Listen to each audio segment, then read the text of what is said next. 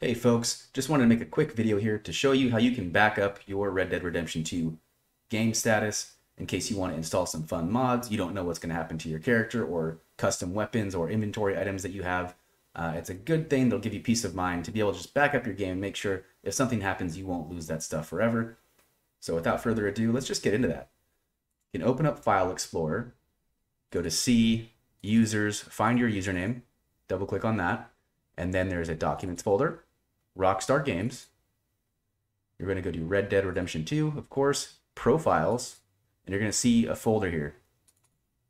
All of these files here that start with SRD apparently are the ones that you really want. So I will just kind of make a new folder here. And I just call this Backup. And I'm going to move these files in there. Just copy them over. Make sure I show you how that looks. And let's jump into the game and see what the character looks like before. Okay folks, so here we are in the game. Got a couple of guns on his back here. This is John Marston that I'm playing as at this point. He has a sidearm that is a volcanic pistol. We've got this shoulder bolt action rifle. Got a rare rolling block rifle, a knife, lantern, all sorts of good stuff there. And I'm going to close out of this game because this is the one that we've already backed up. We'll come back in, make a bunch of changes.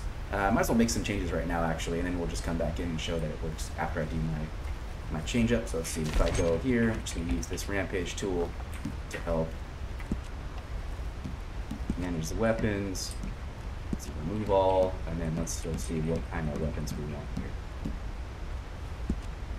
We have a hammer. We have a Schofield revolver.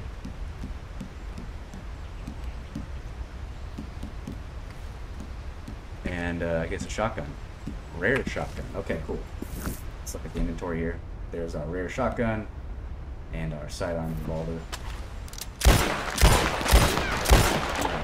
Alright, let's go revert this change by putting in the thing that we backed up and see that it works. Okay, so now that we've made some changes to the character, swapped some weapons out and things like that, let's go back here. This is the backup directory which I created. I'm going to select all of these SRDR files. I'm going to drag them over here and just say copy. It's going to say replace these files in the destination. And you're going to see that these are changed back. We'll hop back in the game and show that it in fact did revert all the weapons and things that we had from before. And here we are back in the game again. As you can see, John Marston himself does have the weapons that we talked about at the beginning. You can see here we've gotten rid of the shotgun, we've replaced it with the bolt action that we had before, the melee knife, the lantern, the volcanic pistol, and the sniper rifle here. All is in working order. And there you have it, folks. It is that simple. Hope this helps you out in your travels. Yeah. Thanks for watching.